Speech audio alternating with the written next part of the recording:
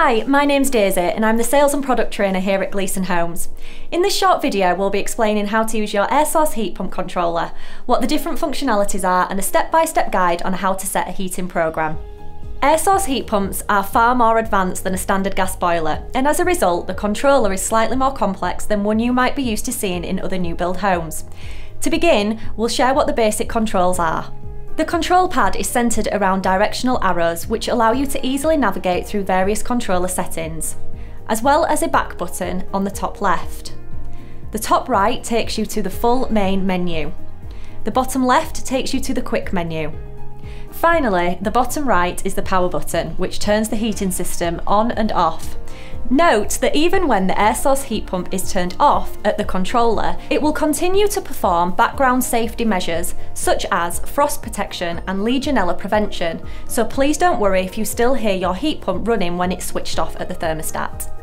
On the screen, you will see three main sections. The first one on the left shows what mode your air source heat pump is in. This should always be set to show the sunshine and tap icons. This means that your air source heat pump is providing heat to both your central heating and your hot water cylinder. It can be changed to sunshine only or tap only, but either setting should result in a loss of either central heating or hot tap water. Therefore, it is strongly recommended to keep this on the combined setting. The middle section shows your internal room temperature. You can navigate to this section using the arrows. Once selected, it will display the current set room temperature. You can change this using the up or down arrows and clicking the enter button in the centre to confirm. Your air source heat pump system is designed to achieve maximum efficiency and lowest running costs between 20 and 22 degrees. The far right section shows your hot water cylinder set temperature and outside air temperature below. Once selected, use the up-down arrows to change the hot water cylinder temperature, clicking the enter button in the centre to confirm. Your air source heat pump system is designed to achieve maximum efficiency with hot water temperature set to 45 degrees. The average bath shower temperature is around 37 to 38 degrees, so you should never need to increase the set temperature beyond 45 degrees.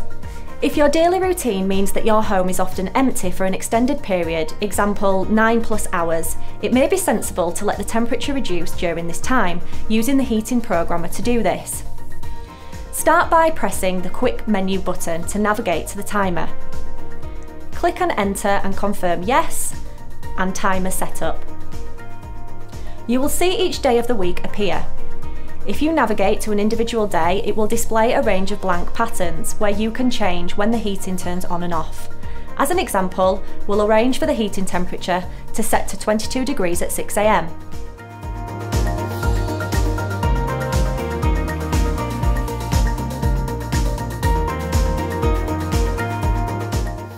Then we'll set the next pattern to turn off heating at 8 AM.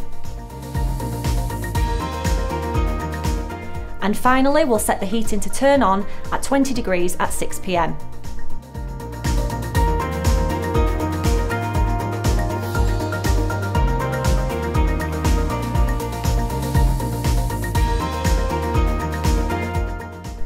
Your air source heat pump will learn how early it needs to turn on to achieve your desired temperature at your desired time, so there's no need to compensate for heat up time in your weekly programme. If you've chosen the Smart Cloud upgrade, you can connect to the thermostat via your phone and change the settings from there. There are several shortcuts you can access on the quick menu. These include Force Hot Water mode, Powerful mode, Quiet mode and Force Heating mode. But all of these interfere with the normal operation of the unit, therefore we recommend to not use these settings under normal circumstances. Along the bottom you will find the weekly programmer mode, a force defrost mode, a reset button and a lock button, offering a screen lock should you wish to prevent anyone accessing the panel. In the main menu, the complex commissioning settings can be accessed. We recommend that only trained engineers access these settings. Changing these could result in higher running costs or an inability of the system to keep your home warm. Inside the cylinder cupboard, you will see a range of components and fittings. The only component you need to be aware of is the pressure gauge and the attached filling loop. The pressure gauge may include a fixed marker indicating the required pressure. If not, 1.5 bar is a healthy pressure for your system. If your pressure is below either the fixed marker or 1.5 bar, you can top it up by using the filling loop, which works the same as a gas boiler. To add pressure, slowly turn the valve until you see the gauge start to move. Once you're at the desired pressure, fully close the valve. You should only need to do this a couple of times a year. If you are losing pressure more regularly, please contact a service engineer. If your system experiences a fault, a code will flag up on screen. Please refer to your user manual, which explains what each fault code means and provides steps to clear the fault. Some faults can be resolved by the homeowner, such as clearing debris from around the unit, and others will require the attendance of a service engineer. If you have taken the Smart Cloud upgrade and have linked your unit to your account, a Panasonic engineer may be able to remotely diagnose and/or resolve your issue remotely.